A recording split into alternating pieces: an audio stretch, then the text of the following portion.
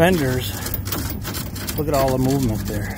Rubbing with them and causing me flat tires. But the other problem I had was the gates up in the back. Those ramps have a lower support, if you will, and then the other trailer that I looked at had these big giant gates that a lot like came to pick up the 2 or 3 tractors from Kentucky. Hey guys, Capper here, welcome back. So this video I initially posted last year, but at the time I didn't realize that I actually needed a CDL, and so I took that video down and I remade the entire video, and I'm going to explain to you how it all happened, kind of a little bit of how I now have my CDL. It's a Class A without air brakes, but the video is still good for information on when you're looking at buying a trailer. And then of course I'll get into a little bit about when you're going to need that CDL and when you won't need it for your combination. So let's get into it. Don't forget, if you enjoy the video, hit the like button and consider subscribing, and I'll see you on the next one. Thanks a lot.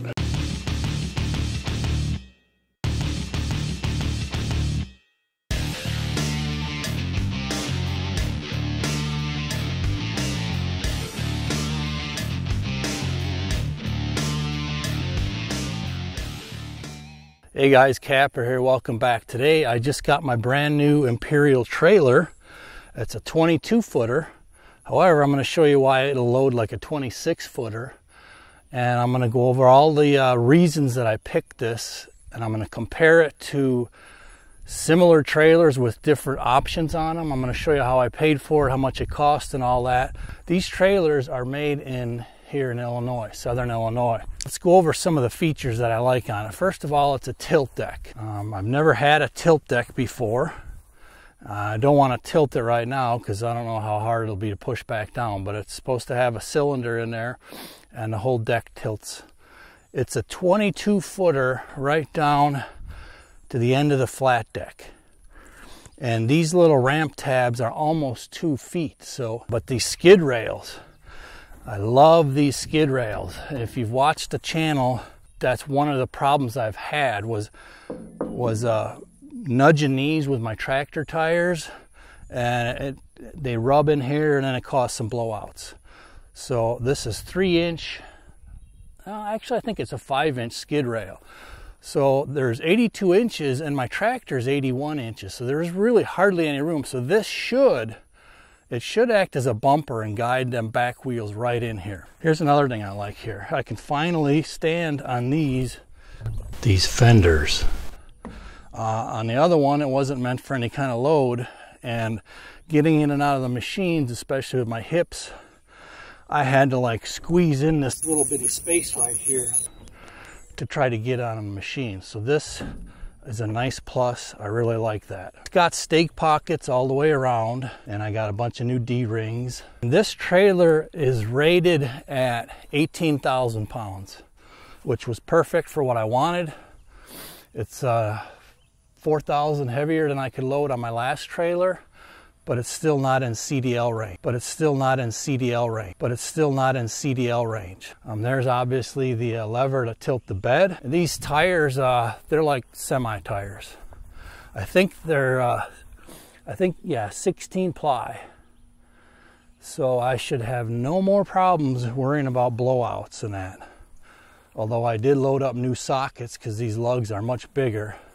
So I loaded up new bigger sockets in my truck for my impact wrench, just in case. Up here, it's got a nice weatherproof toolbox. Very handy. So right now in my truck, I have all of my loading supplies in here piled up. So that's actually going to save me some room back here in my truck. It's utilizing the full 2.5-inch frame here for the Ford. This is the super heavy duty tow package. So the new hitch and ball is 20,000 pound. Okay, so as far as the CDL, this is where I went wrong last time. This trailer has 18,000 pound GVWR, and I thought that my truck was less than it was. So the gross vehicle weight rating of my truck is 10,000 pounds, which basically means the entire gross weight that thing is rated to carry. So you add the 10,000 with the 18,000 on the trailer, and I'm at 28,000 pounds gross vehicle weight rating for the combined vehicles together, the truck and the trailer. So to require a CDL, if you are over 26,000 pounds, meaning 26,001 pounds, for the combination, you need a Class A CDL.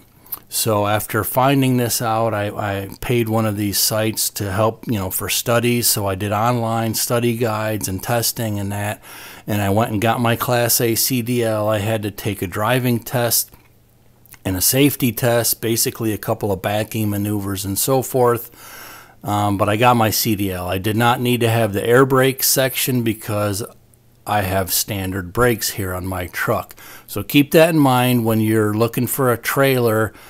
If you're over 26,000 pounds, rating, not actual weight, but the rating between your truck and your trailer, you'll also need a CDL like me. It wasn't really that hard to get, but it did take a bunch of time and a bunch of study time, of course. So anyways, some of the other things that I was considering, I also looked at another 22-footer with ramps. But before that, up here in the front, oftentimes I've needed just a little bit more space, like if I've had my tractor bucket all the way to the front. Well, on the old trailer up there, they have like a guardrail, and then they have the spare tire up there, and then the jack is also on that rail, and it has a grease zerk on it. So you really can't like load over the front at all. Whereas on this trailer, you got this nice heavy-duty steel skid plate, and you got another 2 feet that you could load or at least hang over up on the front here. So that literally makes this about a 26-foot loadable trailer, which will get me another 4 feet compared to the last trailer. So that's a real nice plus here. It's about the same footprint, but yet I can load another 2 to 4 feet extra. Okay, so the brakes are standard, they're electric brakes. This one has brakes on all 4 tires. On my last PJ, I had to pay extra for that, which I did. So some of the problems I had with my last trailer, as I mentioned here, the fenders. All right, in case you're wondering why I seem to have a few more blowouts than everyone else, it's not weight. I'm good on the weight here. I'm under, this is a 14,000 trailer. This gross load is around 13.7-ish, 13.8 maybe, but here's the problem. I just got it all cleaned up while I'm waiting for my new tire. So you see this inside of the tire's worn a little. These fenders, I tighten them up now, but what happens is, so you get rocks, you get gravel and dirt in here.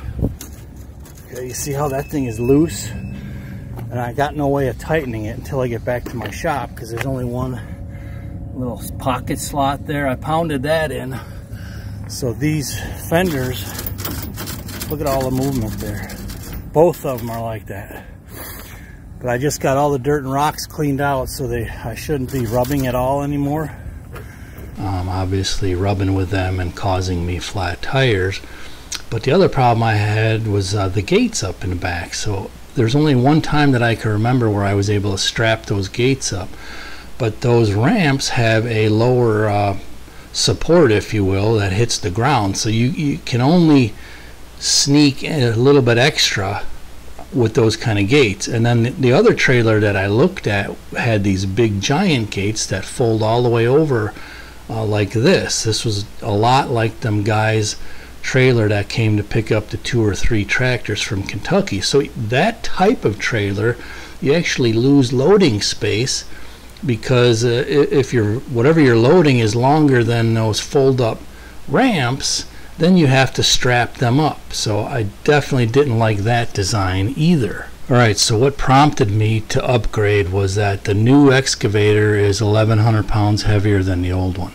The old one was 9,300, the new one is 10,400. And that just put me over that 14K trailer. So that's the main reason that I wanted to upgrade. Obviously for safety, but also for liability. If I were ever over on it, I just didn't want to take the risk anymore. But the good news is that, I mean, the way we were able to pay for this trailer is this year we leased out the Kentucky land and our Kentucky house for hunting.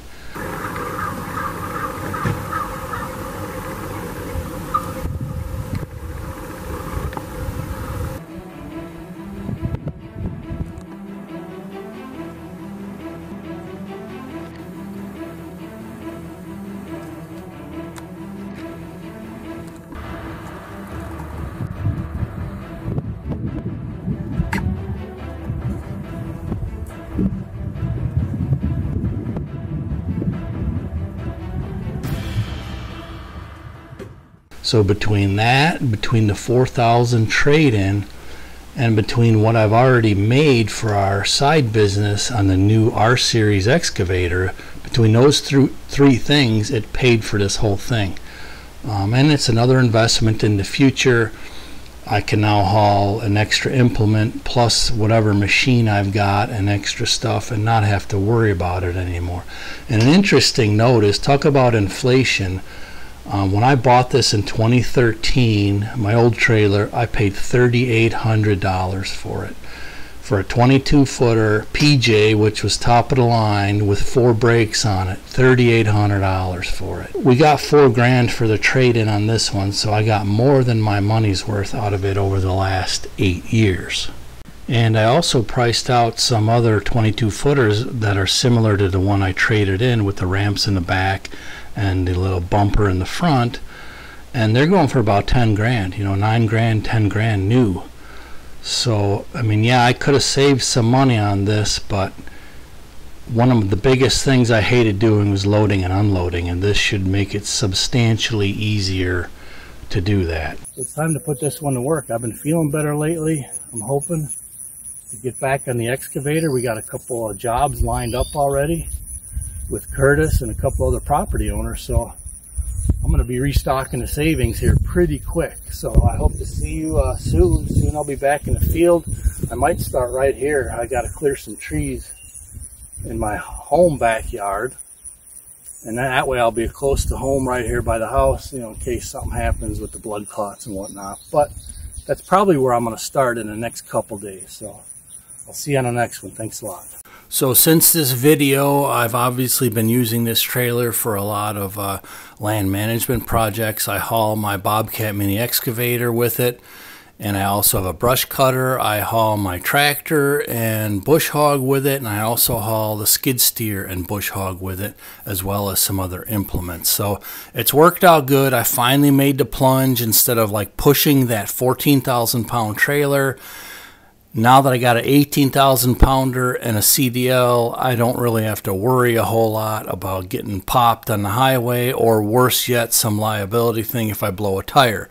So best of luck with your trailer picking adventures and your machine adventures. Life is short. Go out there and live it up the best you can. I hope to see you on a future video. Thanks a lot, guys.